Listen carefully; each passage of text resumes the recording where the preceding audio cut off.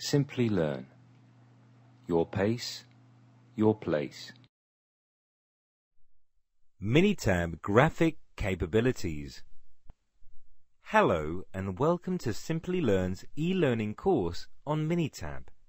This is the fourth of the 5 sessions that one needs to go through to complete the Minitab training.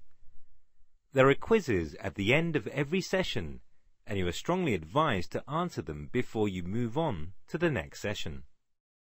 The full session takes you through the graphic capabilities of Minitab and how we can create graphs to represent our analysis of the data.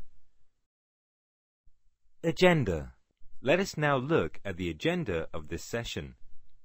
In this session, we will learn how to create and interpret in Minitab the following 7 graphs. Business scenarios in which these graph tools are used. Pareto Chart, histogram, normality test, marginal plot, box plot, scatter plot, matrix plot. Let us now look at creating each one of the above in detail. Business scenarios. Let us first understand the common business scenarios under which the graphical tools of Minitab are used.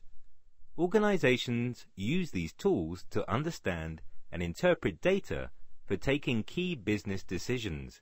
Without plotting data as graphs, the information is very difficult to interpret.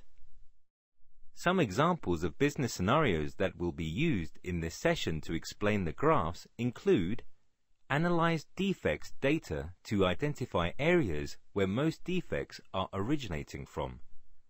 This is also called distinguishing vital few from the trivial many, so that you can focus your emphasis on resolving the vital few.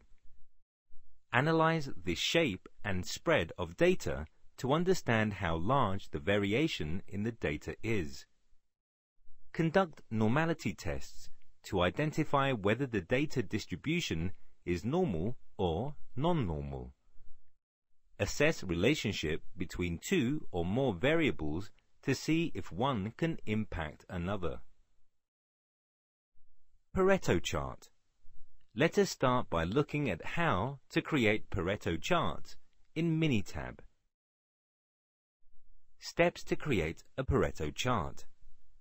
A Pareto chart is used to determine which of the defects comprise the vital few and which are the trivial many. Minitab